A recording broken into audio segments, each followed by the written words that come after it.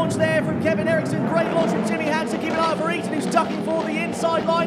Grosjean in versus Shushu side by side. Eriksson versus Timmy down to the first corner. Kevin Eriksson with the inside line. Timmy on the outside. He's shuffled out wide. Here comes Grosjean in on the inside and through into third position ahead of the Hungarian driver. Out of turn one, down towards turn two we go. Look at the spray. Look at the standing water. Pick your braking point, boys, and get it slowed down this time, will we?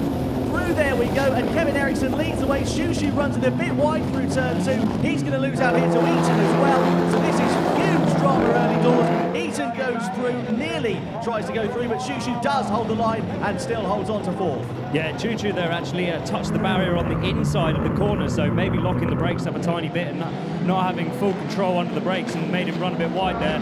But out in front, Kevin Eriksson, he's the only one who's not got the wipers fully on here. He's in the box seat. He's got the best visibility. Oh, and Eaton's come to a stop at the first corner. I think there was a bit of contact there. Ronnie Searock trying to push her around as well. And well, Eaton made it through to the semi-finals. Doesn't look like if it stays as it is that she'll make it through to the final. But as we saw yesterday in the final for round 11, anything can happen. Yeah, certainly. And with weather conditions like this, you can just guarantee it will. I've just spotted Kevin Eriksson is missing a windscreen wiper, and that is on his driver's side.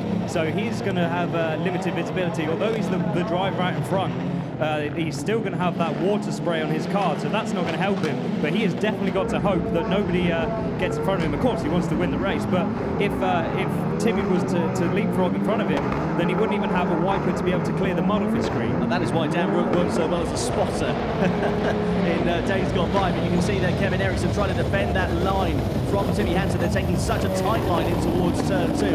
Look at the standing water on track. It's almost a river it's going to be. The weather continues to come down like this. They're having to take it so gingerly, just so patient on the throttle through there. Looking at the run that Timmy's got though through the right-hander. He's going to try and set something up into the penultimate corner. But Kevin Eriksson firmly shuts the door and doesn't allow him to get back past. Yeah, so Kevin wise to that one, wasn't he? You could see Timmy was making the lunge probably in his mirrors and just shot him off. I'm sure he felt a little bit of a tap there as well. I think Timmy may well run the barriers. Kevin Eriksson almost comes to a stop in the first corner, but a little tap from Timmy actually helped him get around the corner. That hindered Timmy, and Kevin actually able to pull a little bit of a gap out of the corner now. Well, if you want drama, this is the place to go. Don't forget, of course, double points in the final as well. It's all to play for in the title. And at the moment, he's in his second row on the grid for the final. So keep an eye out and see how things play, of course, with semi-final 2.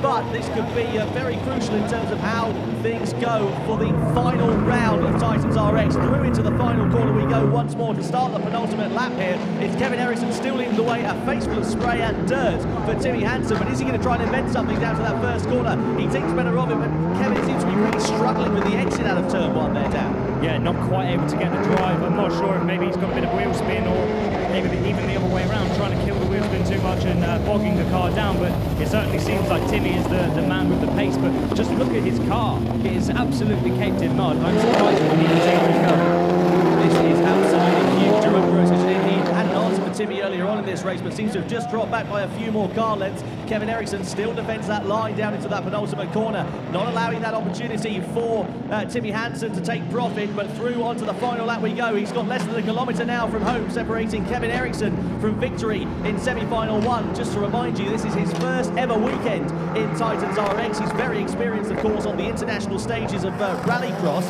but it's his first time in a Pantera, and he is doing great things out there to be beating the regulars such as Timmy and Jerome. Yeah, Timmy's got so much experience in this car, hasn't he? And for Kevin to be able to put it to him, it's an incredible job by the young Swede. Through to the left and then the right. I think Timmy has made some kind of a mistake in that second corner there, because Kevin's just pulled out a few more car lengths. One more corner to go then from home for the Swedish driver. Through it we go now, and Kevin Eriksson takes victory in semi-final 1. Timmy Hansen finishes in second. Jerome Grosjean comes home in third position and secures his place in the final. Over the line comes Shushu in fourth, 6.8 seconds down. Ronnie Searock will be fifth, and Abby Eaton after that drama. Talk us through that race and the weather conditions. Yeah, I barely saw a thing inside the car, so the only way for me to stay on track basically was to keep on Kevin's bumper. So I had to fight hard. Of course I tried to pass as well, because in the lead you have a good vision, but in the last lap I lost a few meters, and it was hard to drive without his reference, so I dropped back a little bit. It's very tricky conditions. And there's a lot here at stake with the obviously series, the standings, and winning the whole series. Yeah, absolutely. So obviously Kevin has quite a good lead, but yeah, I'm also in the running. We'll see how SEMI2 goes now, because they're my two main rivals are driving. Cheering for Kevin, of course. Hope he has a safe race. But let's see how it goes. Mainly hope that it's fair, good rallycross out there. Yeah, I totally agree. Thank you very much for talking to us.